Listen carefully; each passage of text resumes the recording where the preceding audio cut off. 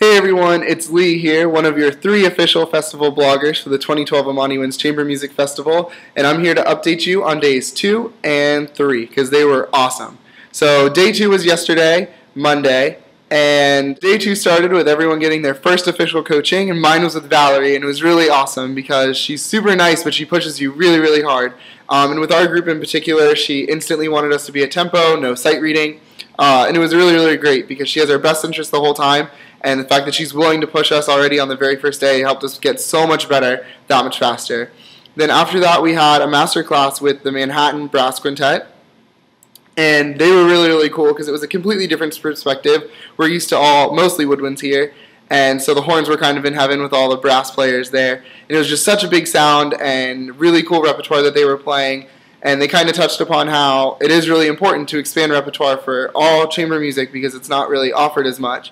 So that perspective was really cool to hear from them. And then we also had a master class later that day with a jazz improviser named Stefan Harris, who was really awesome. He plays vibes, and he talked a lot about the feelings that you get with different notes within a chord, and it just made a lot of things come together and make sense, and it gave us a whole new perspective when we're listening to music, especially jazz, but other styles within the classical, which was really, really cool. And then day 3 started very similarly to day 2 with coachings, but this time my groups had Miriam as a coach, which was really, really fun because she's a clarinet player. It was a little bit stressful, but she's really, really cool. She's a little bit sassy. She adds a little spice to the rehearsal, which makes it really fun and goes by really, really quick.